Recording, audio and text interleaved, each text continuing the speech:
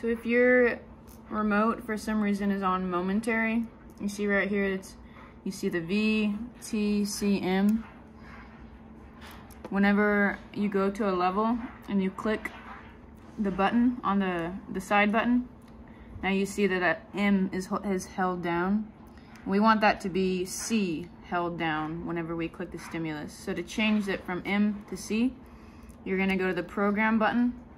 First, you want to be on level 0, then click the program button, and then you're actually going to click, once I hold the program button down, I'll click the side S, and you see how it turned to C. If I click it again, it's V, click it again, T. V is vibrate, and then T is tone, momentary. Now I'm at continuous again. So I'm going to leave it there, and I'm going to check the red button, make sure that's on continuous. So each time you click it, it will go to a different tone,